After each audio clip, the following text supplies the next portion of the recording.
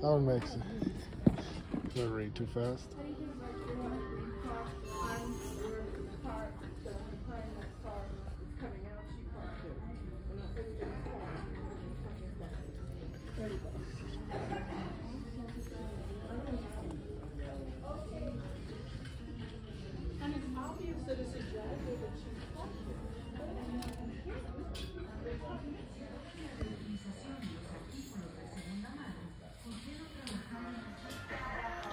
Already been picked through.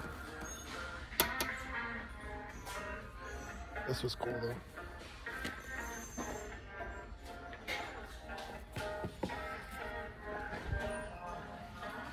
Lots to go through.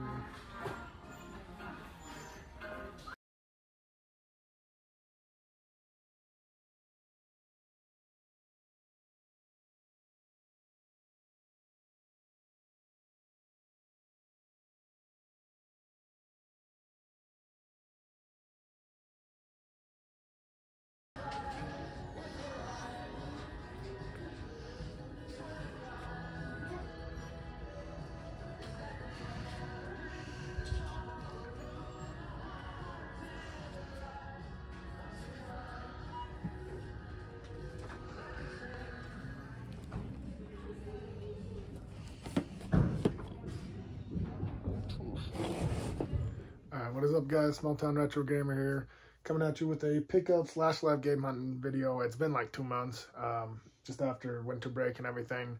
Really hard to go back out there as a teacher and go game hunting as often as I'd like. Also expecting a child, so doing a lot of stuff to get ready for that. So this is all stuff over the last 2 months. A lot of it's from the auction house, but some of it was picked up live, so kind of a combination of the two. So first things first, we'll go with the stuff that we did pick up from the auction house. We'll save that one for last because that's probably the best one. This was the cheapest lot. See, it was $28 for 12 Xbox 360 games and some PS2, PS3 games. Nothing crazy. Assassin's Creed, Brotherhood. Case is really jacked up. But most of these discs look like they were in good to fair shape. So I'll go through them a little bit quicker. Some of these didn't have, some of them I did. Metro 2033. Not sure if I have this one. Burnout Revenge. Burnout series is always fun. One of Metal Jesus' favorites. Arcade Live Unplugged. And most of these are in fairly good shape. You can see some wear and tear on some of the covers and things. This one I used to love, I think it was Geoblast on one of them. That one you can tell disc a little bit messed up. Gears of War 2, case is all messed up. Alpha Protocol, underrated game, kind of janky but good. LA Noire. Masters Historic Edition, worth a little bit more. I believe this one had Call of Duty World at War at it, but it's supposed to be Call of Duty Ghosts. And the PS2 games, World Championship Poker, Trans World Surf. So not anything crazy in that lot, but for 28 bucks, figured why not. I'm missing Missing the other stack of 6. This stack of 6 is a little bit better except for one. Dead Island, not worth anything, $2 or $3 game. Here's where we get some of the better titles. The Walking Dead Telltale game series. Game I don't see very often, World of Tanks, Xbox 360 edition. Don't know if that one came with a manual. Hitman, Absolution. Probably the two best, or the best one value-wise. Tomb Raider Anniversary. Complete. And the Tomb Raider remake. It's $28 for all those. Not a bad little deal. From Savers. I don't know if it still has the price tag on it. This thing is not new, but for $4.49. Sheriff from Nottingham. Looked like every piece was in there, so I took a chance on that. From a pawn shop. 5, they just called them Xbox 360 games. One of them is an Xbox game. $13.86, so less than $3 a game. Need for Speed Pro Street. Couldn't remember if that one's the one that has value or something else. I always think Cameo has value. It does not. I always think it does. And of course, those two are disc only. Ace Combat 6. Complete. Surf's Up, and surprisingly, like, some of these, like, later Disney games, tie-in games have, you know, not a lot of value, but like 10 to 15 bucks. And the game I thought would have more value, MLB Slugfest 2006. I don't know if I ever played this one.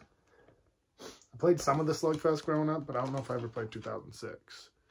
Like I said, everything so far and will play to good condition.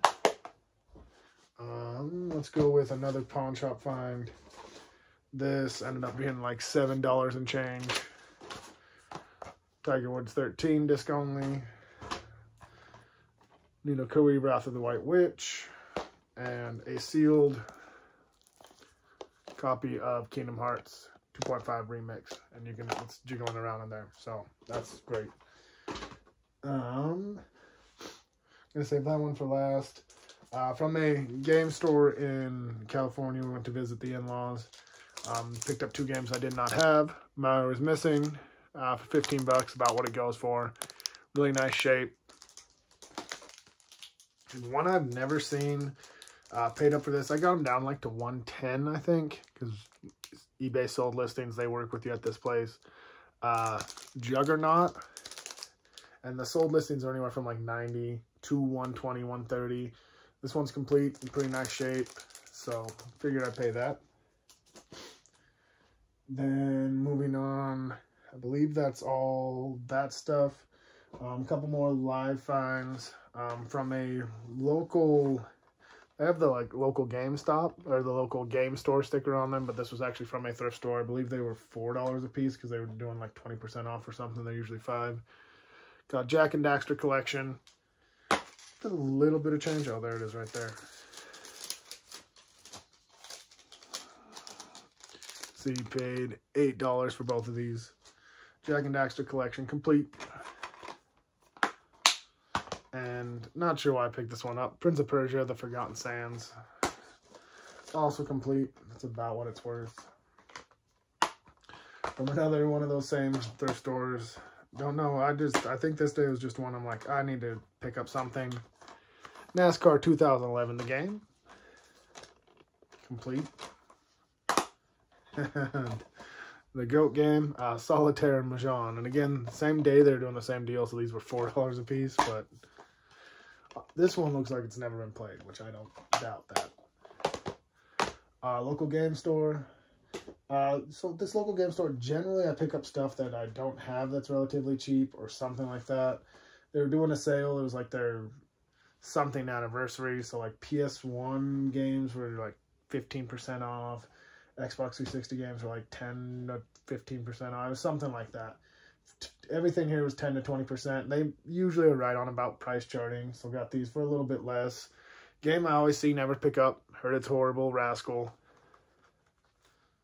In case there's a sticker still on the outside, but there it is. ODT, Escape or Die Trying, looked interesting. I always see this one too, never picked it up. Lego Soccer Mania. Again, like right on price chart, about $8. One Piece Pirates Carnival. Little mini game collection. Not a big One Piece fan. Watched an episode or 2. A couple games I just don't see ever. Not like rare, not expensive. The First Templar looks interesting. I'm sure it's not very good. It's made by Calypso. It's like $9. It's complete. And then one of the games at the end of the Clash of the Titans, end of the where they're making games for like every movie that came out. Complete. And that one again. Marked at $9. Again, a little bit cheaper. And then this lot had to pay up for. So you can see there, $63 for 3 games. And there's a reason for that. So we'll start with the game that's not worth as much. Ring Rage. This was like a 10-ish dollar game. A game I already have, and this label's a little bit peeled on the top. Zelda, The Legend of Zelda Link's Awakening. Really good game. I always have to check the batteries on those. And the reason we were able, or the reason I was willing to pay that, Gargoyles Quest, you can see marker, Gugon, whatever, will take that off. $40 to $50 game. So figured fairly good deal for all three of them. Planning to keep these two at least, and then maybe trade or sell this one off. We'll see. But not a bad deal for what I got here. And that is everything, guys. Like I said, going to keep posting content as I can. Baby on the way. School year wrapping up, all that stuff, so kind of busy. But thank you guys for watching. Peace.